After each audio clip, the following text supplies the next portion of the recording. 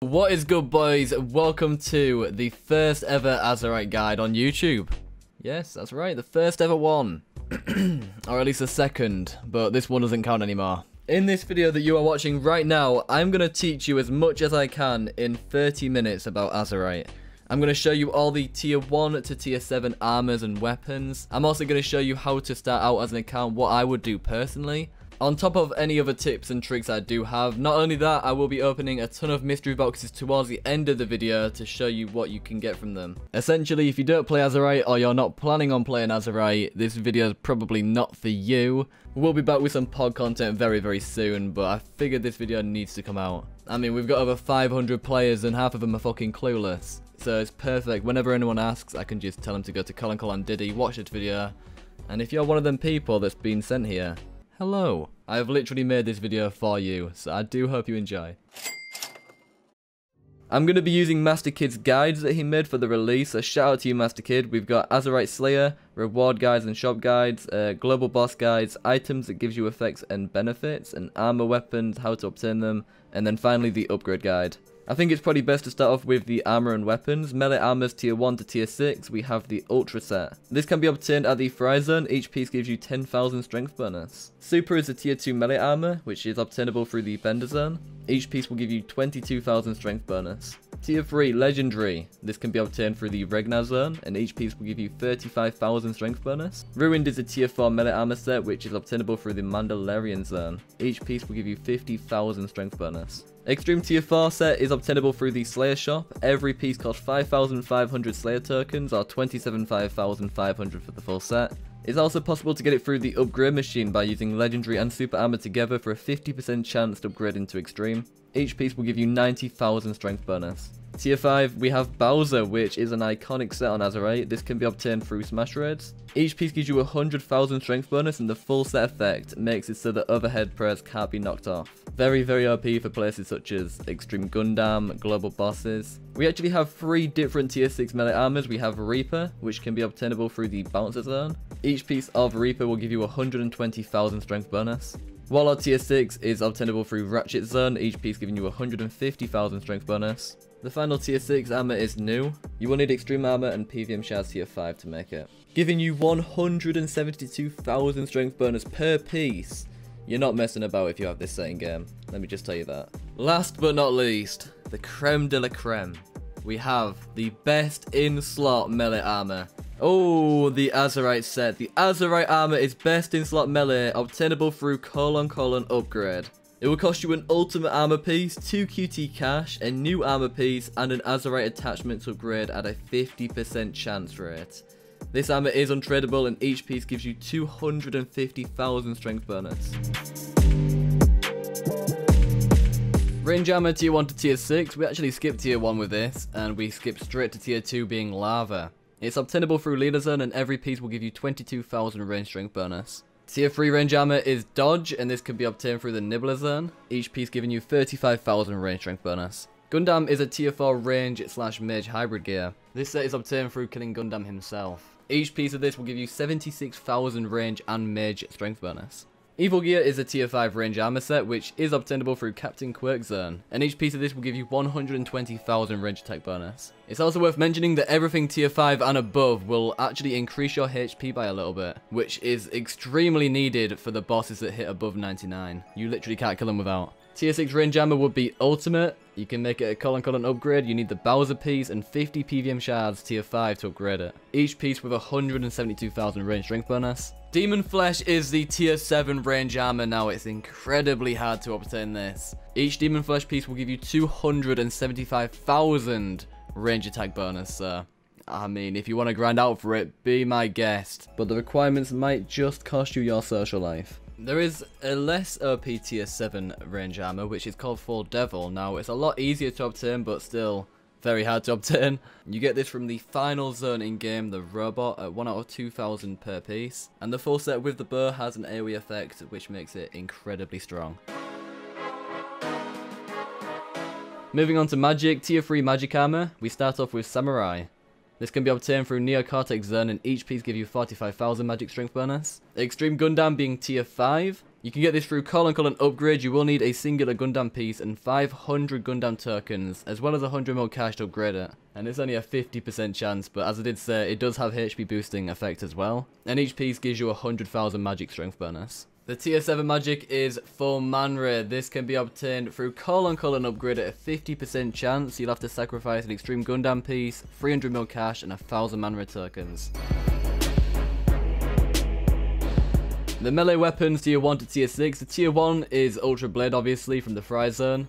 Tier 2 is from Bender Zone. Tier 3 is from Leela, and then tier 4 is from Regna. So the first 4 ones are actually from the first zone, so yeah, we can move past that. 2v1 Keyblade is a tier 3 melee sword, which is obtainable through KH raids. Sword will give you 250,000 strength bonus. Buster Blade is a tier 3 melee weapon, which is obtainable through colon upgrade. You will need a Furious Sword and 50 PVM shard tier 1s. This sword will also give you 250k strength bonus. Extreme Longsword is a tier 4 melee sword, which is obtainable through $1 caskets, and that will give you 450,000 strength bonus. Fenrir Keyblade is also a tier 4 melee, can be obtained through KH raids, and it gives you 550k strength bonus. Lucky Glaive, a tier 4 melee weapon, can be obtained through the Slayer shop. It costs 2,400 tokens, and that will give you 550k strength bonus. Tier 5 melee weapon, Shadow Glaive, can be obtained through the Vert shop and from the Slayer boss Darkrai. This bad boy will give you a whopping 650k strength bonus. The Soul Eater is also a tier 5 melee weapon, and this can be obtained through KH2. The Soul gives you an 800,000 strength bonus.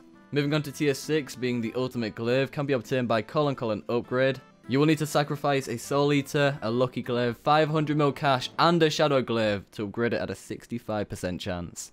And for the tier 7, all of them come out of the 7 Deadly Sins raid. The Lost Vein has a 680k strength bonus. And then the hardest hitting weapon in game is the Divine Axe Rita. You need all 3 pieces to create this, and they all come from 7 Deadly Sins on the ultra rare drop table. We skip tier 1 range weapon, we go straight to the Asphalt at tier 2. Can be obtained through Leela Zone, also gives 120,000 range strength bonus. The MP7 is a tier 3 range weapon, which can be obtained through colon upgrade. You could also get it from a $1 casket. I think it's the most common drop from them, and that gives you 200,000 range strength bonus. Tier 5 range weapon, the Slayer Org. Now this is where it starts to hit pretty hard. Obtainable through colon upgrade, you'll need to get an MP7, 180 million cash, and 50 PVM shards tier 5 at an 80% chance success rate. This will give you 700,000 range strength bonus. Moving on to tier 6, we have the BFG 900. Can be obtained through the Slayer shop, global bosses, colon upgrade, and this will give you 550,000 range strength bonus. It goes hand in hand with the offhand, which has an extra 400,000 range strength bonus to it. And for the tier 7 range, we have the Tommy Gun, which will give you an outstanding 1 million range strength bonus.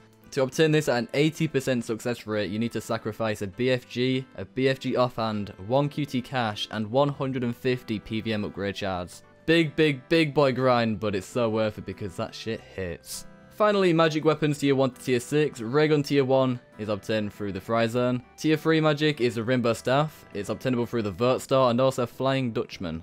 Jumping a couple of tiers, we move on to the Earthkeeper Keyblade. This can be obtained through KH raids, of course. Has an AoE effect and 15,000 magic strength bonus on it. For the tier 6, we have the Oblivion Keyblade, main hand and offhand. Obtainable through KH2 and colon upgrade, the main hand will give you 300k magic strength bonus, and the offhand another 300,000. The Pack-a-Punch Raygun is the best in slot magic weapon, obtainable through colon upgrade. You need to sacrifice a Raygun tier 1, 1 QT cash, a ton of PVM shards tier 5, and an Azerite attachment at only a 10% chance. Now that we have all the armors and weapons out of the way, I think if you're watching this far into the video, you're interested in joining. So I'm going to make a new account just to show you how easy it is to get yourself going. Alright, when you made your account, I would recommend going straight to the press guild to bank your noted items. And whilst you're here, you may as well load up the colon vert command. I believe one of the sites is broken right now, but that should be fixed in due timing. So yeah, make sure you do that. When you've done that, you'll see the free vert tickets appear in your inventory, and if you're lucky, you'll also get a vert casket to go with it, which we got 5 Furious Flasks from. What you want to do is go to the Azerite CC and just put in there that you're selling free vert tickets, and someone should PM you. If not, I would do colon POS, and until someone does PM you, just throw them in my shop for about 4 mil each. I'll put them in for. It looks like they're going for 8 mil each right now at the cheapest rate. I'll put them in there for 4 mil just to see how fast they'll sell. Literally, probably about 5 minutes later, I've come back to 12 mil. Let's go. And with this money, I'm going to click on it to exchange for cash and cop myself an MP7, a tier 3 gun. They only go for like 1 million right now, I believe. So yeah, let's cop one of them. I'd also probably pick up full lava, because lava is really cheap, and that would give me a little bit of range bonus. The custom colours are the ones that I custom, if you couldn't tell. Let's pick one of these up. Oh, he's got the full set. Lovely. And finally, the chap's 150k. So we spent like 2 million and we got a full PVM setup now. You don't actually have to get any weapon upgrades or anything to kill Fry. You can just straight up kill it with a starter set. But obviously, I'm just too efficient for that shit. I'm way too good at the game. So I also want to be picking up every single burn that you do get for the first zone. Because we are rushing straight for Soul Split. As soon as we get Soul Split, we can start doing all the global bosses. Ultra Gloves, nice, coming in on 16 kill count. You see how fast this is. Ultra Blade over there as well. If you have got this set up, I would recommend just getting this square going. So you don't have to keep running around picking up all your loot. And obviously the burns do also stack, which will be beautiful. There's the Ultra Collector Tier 1. As soon as you got that, you can pick it up. There's the Ultra Helmet. Let's go. So now I've got 107 kills to get the body and legs, and if I don't even have to get them. I can move on to Bender. And there's a Mr. Incredible that I probably could go to. Mr. Incredible is probably the only one that I would recommend going to. If you haven't got Soul Split unlocked, just make sure you bring the Manray that you start out with.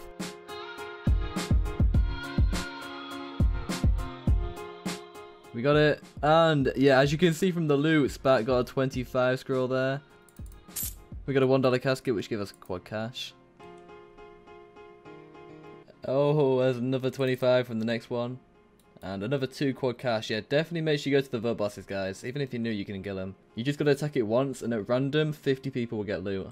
If you teleport to Colin shops, you'll find all of these NPCs. We've got the donation manager, the vote manager, the trivia point shop, and the AFK store. We're gonna start off with the donation shop. Let's say you got a $50 scroll from Mr. Incredible. I would probably go for the resource caskets if you are new, because they would help you out a lot. From the vote star, I would recommend picking up the vote box tier 6. You have a chance to get in the 300 points vote chest tier 7 from this. And if you end up not getting that, you get these back anyway, so it's definitely worth it, I think. From the AFK star, I would recommend saving all of them to either sell to players or get the earners attachment tier 6. And if you're an Iron Man without Ruby, I would recommend collecting this. And once you've bought that, maybe $1 caskets. But again, if you want to just go for the earners attachments, that's probably a good shout as well. And we actually didn't get the full set by 200, which is kind of surprising, but we actually have the kill count required. So we can claim it, and then move on to Bender. So I need to get all 5 of these drops, 400 kill count, which is actually really nice, because a lot of people went over 1,000 at Bender without completing the full set. You can use up all your burns that you get from Fry if you want, just here at the altar. Should get you to a decent level to hit them harder. Level 44 Eagle Eye, even that will give you a DPS boost by 15%. The Fountain of Rejuvenation is just located at Colin Raids. I'd recommend teleporting here every time you're out of prayer. And then get on the fucking grind at Bender. You see that? I'm one-hitting them. Oh, it's lovely. I'm already hitting 50,000s. And we've already got Super Plate Legs tier 2. Holy shit, within 5 kills. You could also start training your magic if you wanna, using the ray gun that you got from the other zone.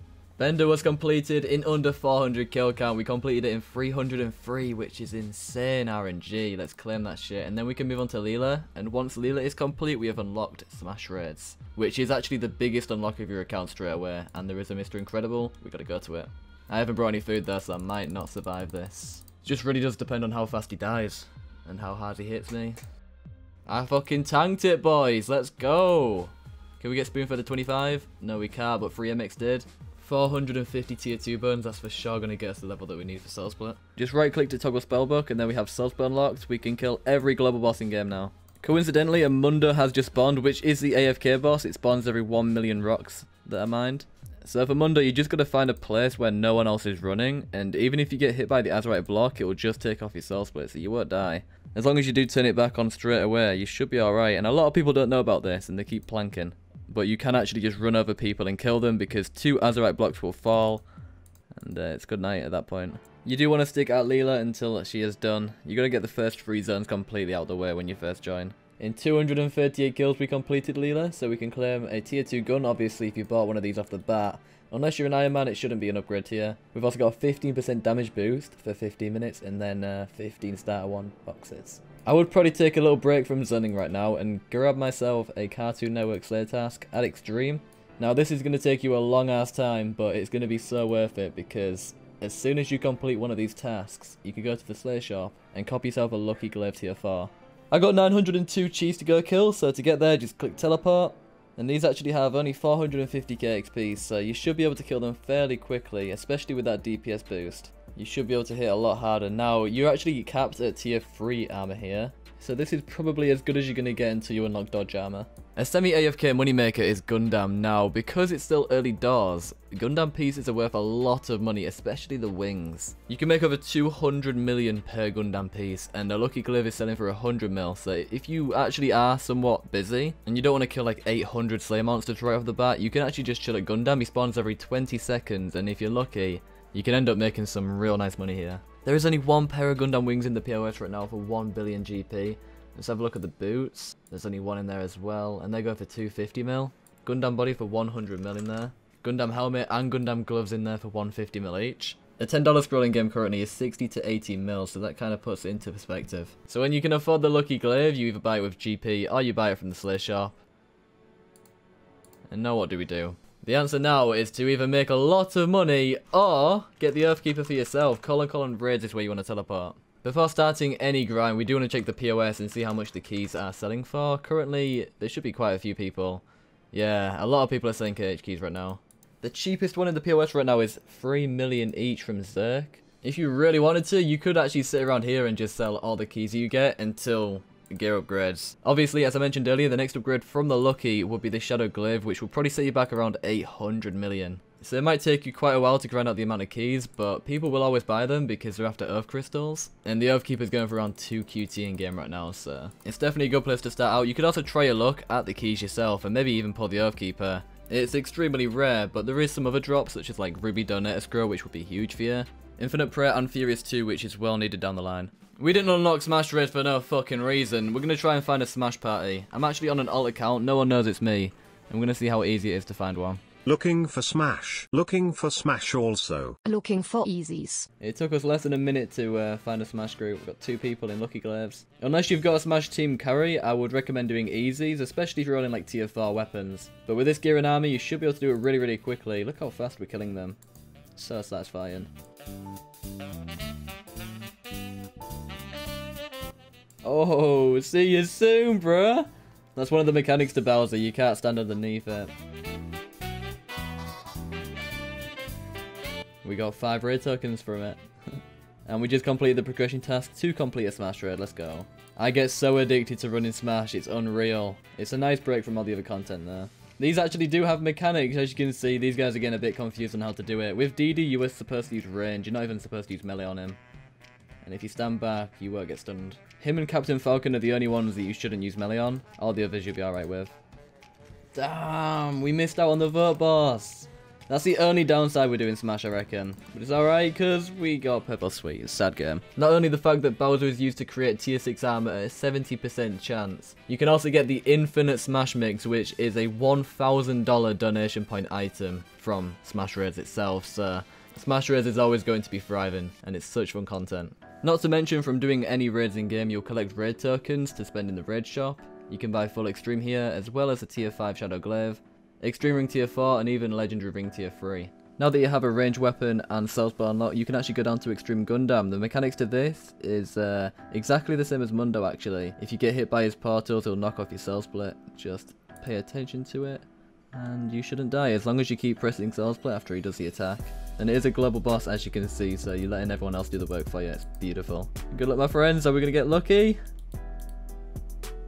No, we don't. No one got announced, but here is the drop table for the Extreme Gundam. You can get Emerald, Sapphire, and Ruby Donator Scrolls, as well as QT boxes, and then Gundam tokens, which are used for colon upgrade, of course. So we're going to do a Crazy Frog event. I just want to show you how the mechanics of this one works.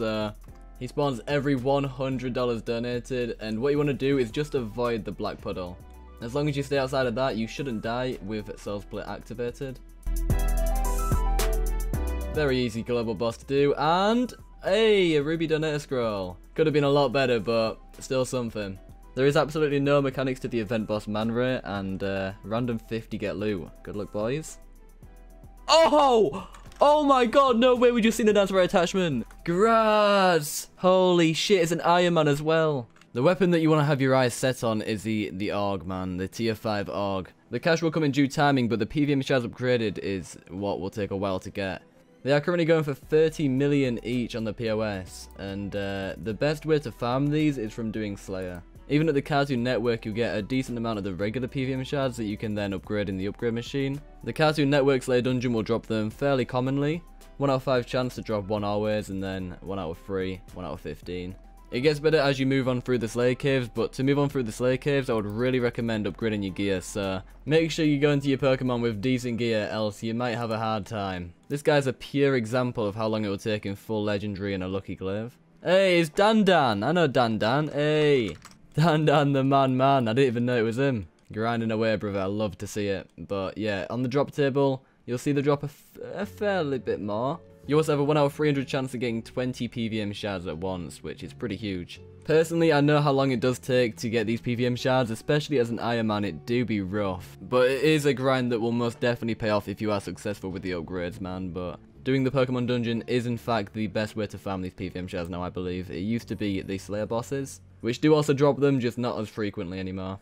If you are an Iron Man, I would probably recommend sticking around at these zones until you are fully done with Regnar, because it's going to be the best in-slot melee you'll have for a little while. Not only that, you'll also get a KH Scroll tier 4 and 5 $1 caskets, and obviously, the KH Scroll will be nice for making that money because you'll be making 6 mil every 30 seconds instead. And not to mention, you need to do 250 KH1s to unlock Kingdom Heart 2 Red anyway, so you're going to have to do it, and you may as well use the scroll. Which brings me on to my next segment of the video. Let's go over the raid requirements.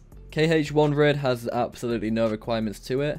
Smash raids, obviously you have to get through Leela, which is the first 3 zones. KH2, you need to complete the first 5 zones, as well as complete 250 KH1s. And to do 7 Deadly Sins raid, you need to do 8 zones. You can also work through the progression managers. Now to get to here, you go to the Azerite tab and then just click on the tools. You'll see a ton of options. Feel free to go through these all by yourself, but yeah, the progression manager, I don't really focus on like achieving any of these. It just kind of happens, and I've recently unlocked this one that I haven't yet claimed. That's a free KH scroll right there, and all I've done is claim 20 votes, do 100 raids, and complete 30 KH raids. One that I would say that you can go for if you fancy playing the server for a long ass time is to complete 100 hard slayer tasks. You actually get 10 super launch caskets, and these are worth $20 each on the donator store. I know that you're going to be interested in what sort of loot and boxes you're going to be opening. Now I've got a ton of the ones that you probably will be seeing on your adventures. Legendary and ultimate keys come from raids and PVM combat. Vote boxes and caskets, and even $1 caskets don't even need any explanation. We are going to start off with these PVM keys though. What we're going to get from 30. These are only tier 3 by the way, so we're not really expecting anything huge. Best thing we can pull is 250 mil straight cash. And we didn't pull it, unfortunately. Alright, we got 30 tier 6s to open. 11 sky casket tier 5. There's a 1 PVM shard upgraded. And 5 more to go. Nothing. What a shame. 58 mil cash and 18 sky caskets. Standard stuff, man. Next up, 300 $1 caskets. We get 4 MP7s, 45 quad cash from 100. Even more MP7s, and we got Extreme Longsword and a Lucky Glaive. No BFGs, unfortunately. We're just going to see how long it takes to get a vert chest. Oh, we must have got one. Yeah, we got one. Alright, boys. Let's go ahead and crack open a few of these. The best thing we can get from the Vert Casket Tier 5 would be the Onyx and Owner's Attachment. A BFG 900 too. That'd be huge. Oh, we got the Extreme Collector Tier 5. That's actually really good. Oh, Diamond Donator. Alright, loot's coming in now. Also, 670 Vert tickets back from these. Holy shit. And that is all of them wrapped up. 780 Vert tickets back, 190 Furious Flasks. We have 4 Vert chests to open now. We just got a AUG from the first one. From the second, we got 5,000 Azerite Rune Tier 3. That's a rip. Soul Eater from the third, and the fourth, we got another Soul Eater. Time to open 100 KH keys. Hey, a KH scroll. Let's go. After just 60 opened. I've actually opened 400 on my Iron Man and not got that yet. Oh, and a ruby scroll. There we are. All done.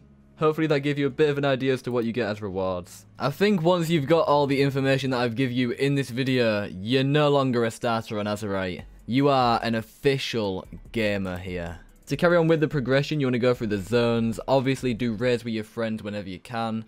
And honestly guys, just have a good time. If you want to, you can also work towards unlocking the bosses. I know Invader Zim is a really good semi-AFK boss that you can farm out for monster fragments even after the update. I would really recommend doing that, and also unlocking all the other Slayer bosses too, because you'll need them down the line. Just carry on making progress, trying to buy all the upgrades. : POS will be your savior, unless you're an Iron Man like myself, but this is the amount of progress that I've made in just about a week. And to be honest with you, I really haven't been going hard. I've made over 200 mil cash, close to 500 PVM shards. I've barely touched Slayer. I've done one task actually. But I'm enjoying the grind, and that is all that matters. If you do want to check out Azerite, all the links are down below, of course. And if this video did help you at all, please do leave a like rating. A lot of time has gone into this, guys, so it would really be appreciated. If I have missed out anything in particular, make sure you do comment it down below and I'll pin your message. This is literally being uploaded just to help out people. It's not really the most entertaining video in the world. But even if it helps out just a few people here on Azerite, then it's done its fucking job. Anyways, I'm going to wrap up this very long video right now. Take it easy, guys. Join Azerite. All the links are down below. And I will see you soon. They love to see you at your worst. Stick the knife in where it hurts. Fuck them all, I know my worth. I'm cashing in for that purse. I spent years in that dirt. Now I'm taking chances, I'm building my own church. They can't take away what you've been going through for years. But I'm back in this bitch, overcoming these fears. No hip.